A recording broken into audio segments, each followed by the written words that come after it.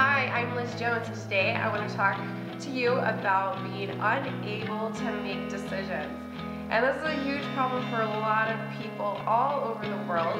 And one of the biggest reasons why it's tough to make those decisions is you're scared of failing and having that fear of failure. So I want to encourage you, if you're nervous to make a decision, just really trust yourself and not be worried about if you fail or not fail. At least you went for it, you tried it out. So go ahead, comment down below and let me know what you think.